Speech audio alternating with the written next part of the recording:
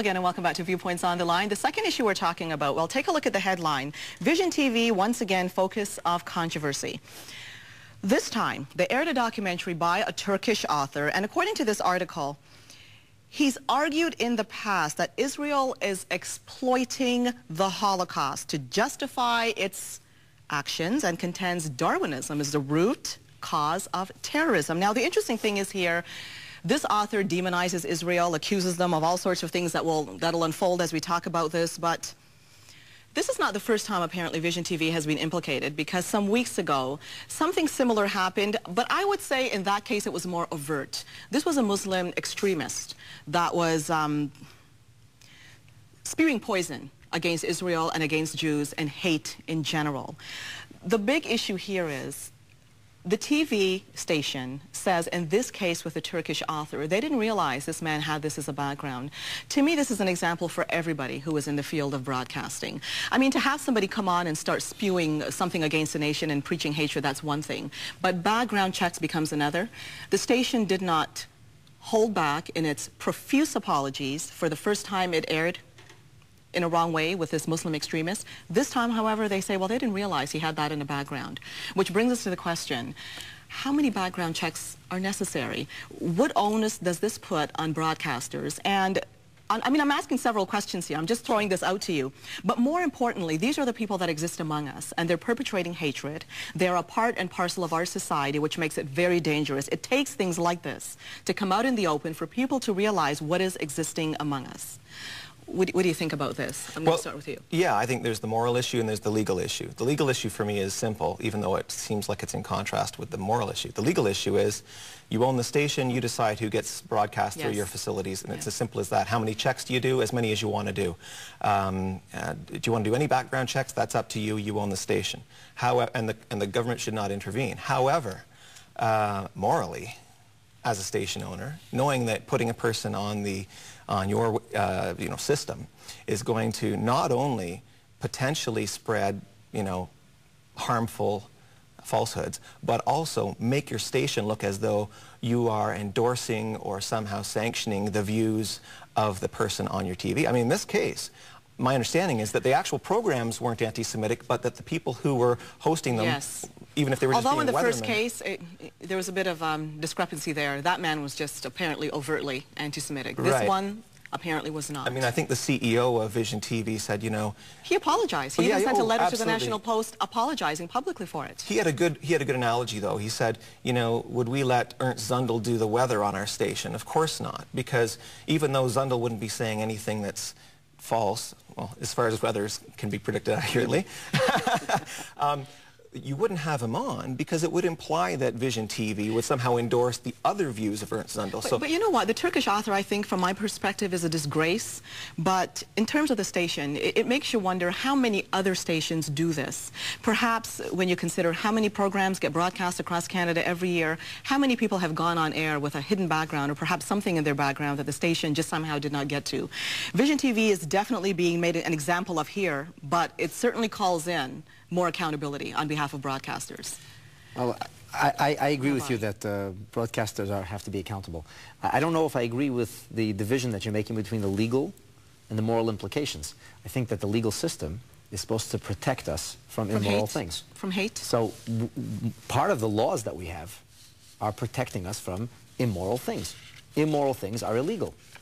If you're promoting something which is immoral, it should be illegal. And I think the government has that responsibility because business, small and big business, have one thing in mind. That's the bottom line. And unfortunately, the only way to keep things in check sometimes is to have a system that follows up. So I think legality is unnecessary. And now, as far as their culpability, how much obligation, whether it's moral or legal, I think that when you're in broadcasting, you have a tremendous responsibility. We have an ancient tradition that says that the wise have to be very careful with the words they use, it's true, lest later those words become exploited and cause a bitter end for somebody else.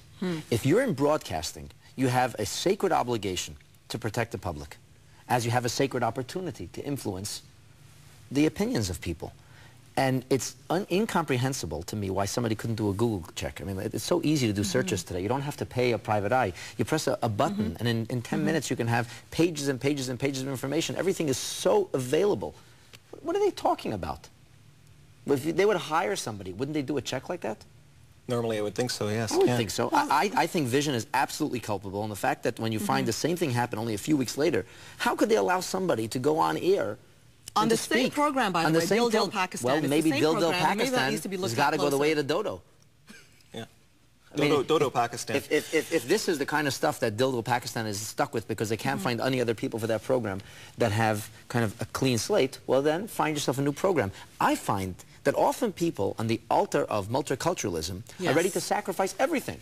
Yes. Including coddling terrorists, including going out of your way to look the other way, in a way which people would never do, in an incomprehensible way. When you're facing evil, well, it's multiculturalism. Now, it's interesting what you said, because in the article here, Anita Bromberg is quoted, and she's been a guest with us many times, and here's what she said. To have this many strikes against them in a short period of time is a testament to the difficulty, she says, of living in the world today where there are those who will use the cover of religion and multiculturalism to preach hate. She had a very valid point there, because I mean, this is what fuels people. We were talking during the break about the likes of Christopher Hitchens, who talks about religion poisoning everything. Right. When you've got people using religion as a form of hate, they end up getting credence. And you give credence to these types of people to condemn religion. I don't know that every religion is a religion of peace. I'm not convinced.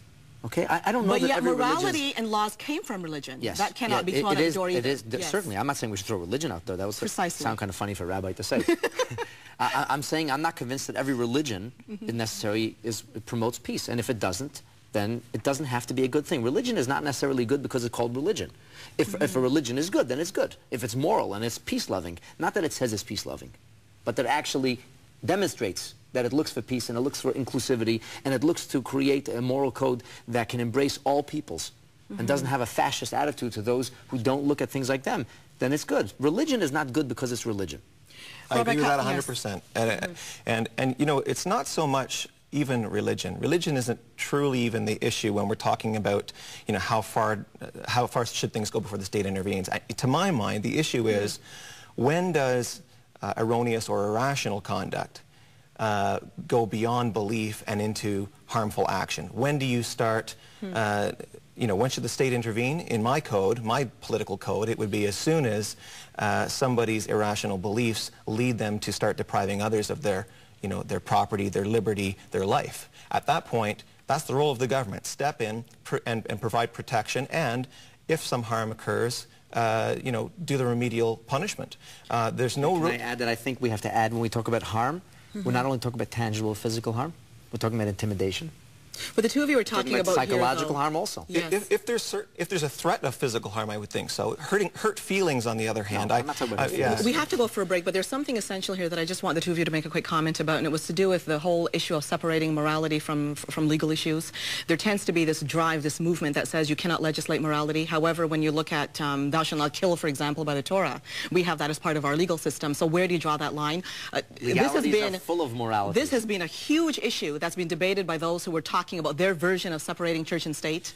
It's loaded. Law is the encoding of a morality or several, or a mangled group of moralities. Yes, it is, but that's not being recognized by certain groups. That's pushing correct. Otherwise. And to my mind, the dividing line is the physical and the natural versus the mystical, which the government shouldn't be taking into account. But then the psychological, as you mentioned, ends up being a little bit of a fuzzy. We talk about life. Life is something which is not natural. There's something more than... We'll have to disagree on that. Whoa, topic for another show. We're going to go for a break now when we come back. Well, BC is implementing a pilot project. It's about emergency rooms. We'll tell you about it after this. It could change the way we do things in Canada. Stay tuned.